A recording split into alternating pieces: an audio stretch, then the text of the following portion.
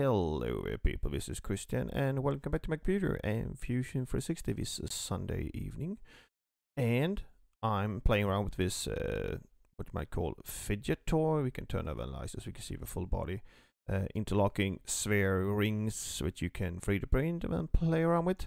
This is from a couple different YouTube videos people are playing around with this, and on the last one I watched, Fusion 360 Schools video, there was a discussion. We tried to make this a bit easier to sketch because it's really boring to sketch all these circles here, or the arcs of these different shapes here. This are basically into spheres that are, what do you call them? Concentric is the word I'm looking for. Anyway, I have a workflow here that makes this little model. Let's turn on our parameters. We can change things, like we can make it 3, we can make it 7 bodies, we can change the center of the first body here, let's do it 20, and then means we can add up the thickness of 18, so we get a really big one, and yeah, we can play around with things. We can change the 4mm thickness of the body, so we can change the gap. The gap is for the pinky, how much distance you need, 0.3 you might need, and of course, through geometry, if we make too many of these bodies, we will basically end up with a ring at the end that will fall off. Most of these will fall off and not stay on. That's just how geometry works. Let's go back to 7. So I'm very crashed. It sometimes crashes when I do too much changing like that. Let's go and have a look at that. That's because I'm using patterning sketches, I think. But anyway, this is not really a good workflow. This is mostly a stupid workflow. But why not share it so you can have something to laugh at and make your Sunday a slightly brighter day? We're going to start with some parameters, new design parameters. I'm not saving the file or anything now. I'm going to show you workflow. This is not a beginner's thing. If you're a beginner, you can watch it, but it's like, this is not a tutorial. This is a stupid workflow. What we're going to start with? Let's start with quantity of bodies. That's how many bodies you want. We want to switch that to no units, and let's make 5 to start with.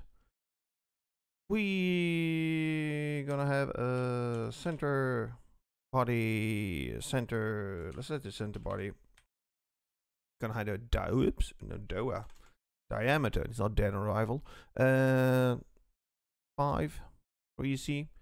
We're gonna have some ring. I'm not very good at naming things right now. Naming really different stupid ways. Anyway, do as you want. 4mm. We're gonna do a gap freeze. 0.2. We're gonna need a ring.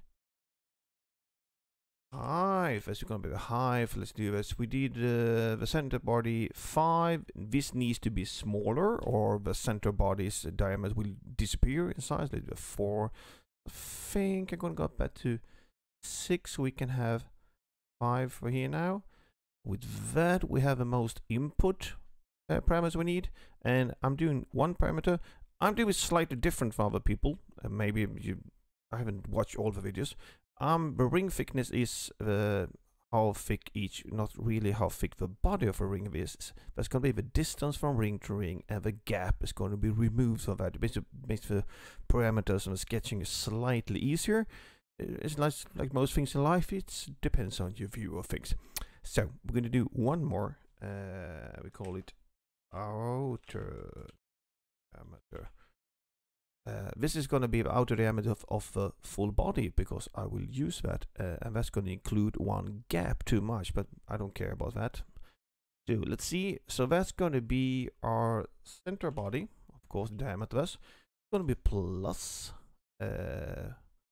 ring thickness times quantity of bodies -1, because we need to remove the center body, or we get one body too much. Ring height, no, not ring height, sorry, I picked the wrong one. Ring thickness, multiply by quantity of bodies -1, and of course, as we're talking about ring thickness, we have rings on both sides of the center, so we need to multiply that by 2. And just for comment, I like to put calcs. I know it's a calculated comment parameter. Let's open this up. So we have center body plus ring thickness times quantity minus -1. That's for center body, and ring thickness is on one side of the center point of a sphere, so we need multiplied by 2. That's good. Hit OK, and let's start sketching. Start a sketch. Sketch, please. We're gonna do it from the front now, and yeah, let's start it quite simple. We start a rectangle. Hit rectangle up here. Gonna start from our origin point. Gonna use that. And I will make one more line up here immediately. We're going to clear in a short time. I'm gonna make these two equal, and I will put a dimension from here to here. This is the same as our outer diameter for now. I will put your dimension on this. This is just useless, that we can do 10 millimeters. We will not use this. This is a locked dimension. I'm gonna hit escape. Now we're going to start sketching our body part slightly here. We're going to make a line. I'm going to go in, create a gap, and go out again, like that. We're going to make a coincident between this line. I want it to be coincident to the midpoint, so hold down shift until I get it. If you don't hold down shift, you will not get this midpoint constraint point. Hit it like that. We're going to dimension from here to here. This is going to be our center body, and we cut the gap from the center body. It's going to be slightly smaller, so that's going to be our center body diameter, but divided by 2 because we are dimensioning the radius. And things get in the wrong order, so we're going to move down this. We will dimension it from here to here. This will be our little gap. So by that, this is going to be the center body. Now we're going to do the rest of the rings. So we're going to do a line. We're going to start here. We're going to go up.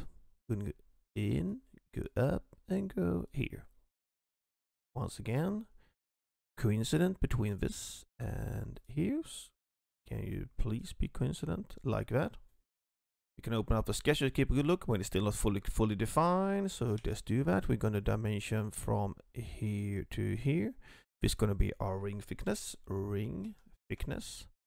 And here gonna be our little gap. We already used the gap, so we can simply click on this dimension here. I don't need to type it once more. And of course, yeah, we have still a blue line. We have this line here that's flying around, so we're going to constrain it. We can use collinear, or you can use coincident with the point, but collinear with this tuned, create what we want. And we're still fully not defined. Why not? We have a point up here that can move around. Let's check. Yeah, this can move around. We're going to do coincident between this point and that line. We have a fully defined sketch. We need one more line. We need a line from here straight out, and a coincident between this point and the midpoint once again.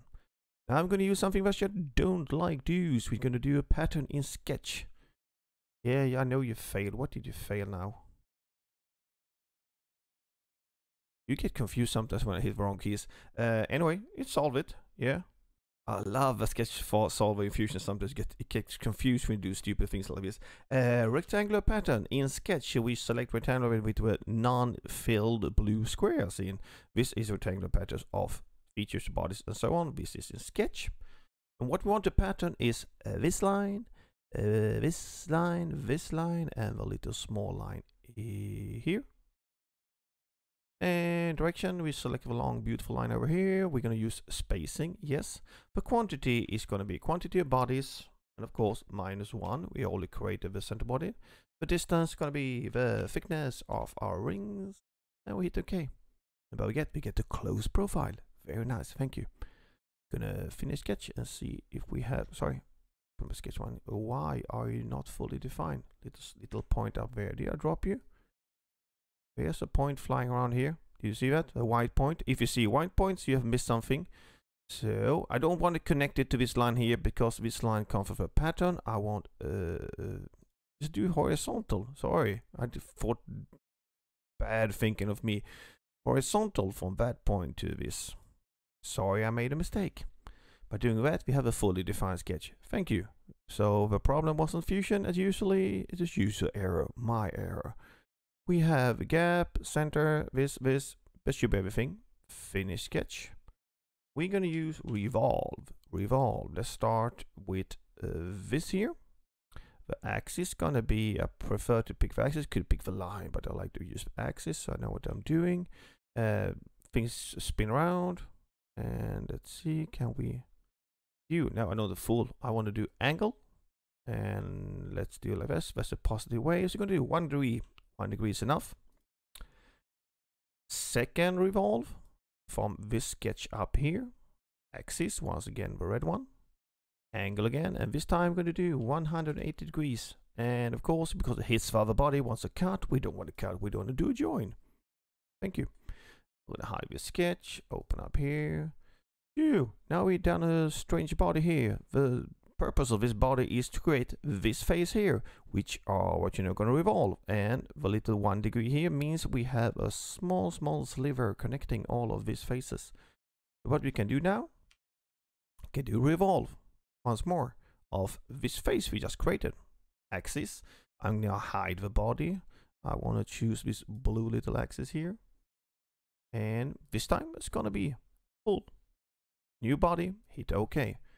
The tool body we used here earlier, we can now remove. So right click, remove to clean up our model, and we're gonna create a sketch from the front.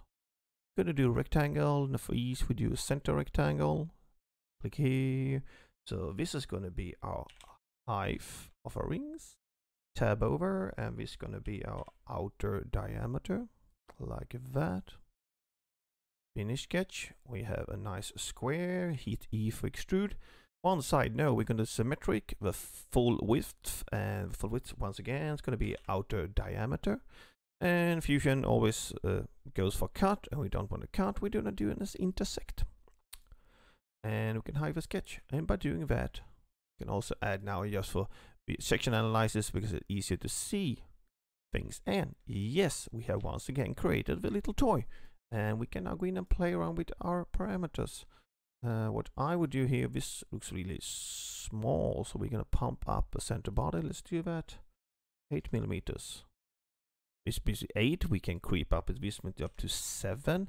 Because if we do a high number here, we're gonna hide the center body. So you have to think a bit when you add the dimensions here. So by this we can do this, or we might want to take down the ring thickness to 3 millimeters. Maybe 2.5, make them really small so we can more. Because otherwise they will pop apart. I have tried to print with too many bodies. And we can change the number of bodies. We can do 7. We can do 4. There's a small thing that crashes sometimes. You go up to, like I did in the beginning, if you go up to high number to 20 and then down to 4 again or something like that, it sometimes crashes a sketch. You have to redo the feature.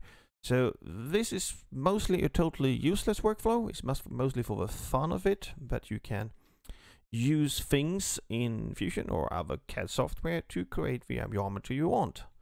It's sometimes you need to go across the pond to get, what we call it in English. You have to do things that your Nealon doesn't think will bring the final result, but you will end up with something you want.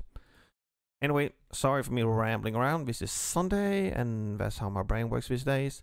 And with this said, take care, see you around, and goodbye.